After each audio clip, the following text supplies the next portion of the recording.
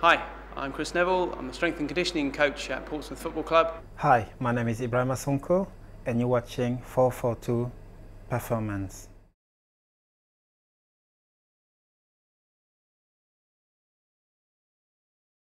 First exercise is an alternate arm dumbbell chest press. This is designed as a single arm version of a bench press. It's good for the players because it replicates holding another player off, so whether you're a defender or a midfield player or a striker, it's good for holding holding other players off. Technique wise, laying flat on your back, you put 2 dumbbells in the air and then lowering one on the same side, you then raise that and then do the same thing on the other side. In terms of the number of sets and reps, you would probably do around 2 sets or 3 sets of around 8 to 10 reps. Works with chest muscles, which are a primary mover.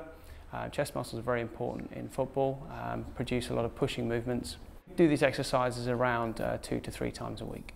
Everything is specific to what I do on the pitch, you know. You got a lot of players backing up to you and you got to push them away before you can probably take the ball from them. And relatively when you're running next to someone which is kind of fast, you know, it's nice to be able to hold him or to slow him down with your arm.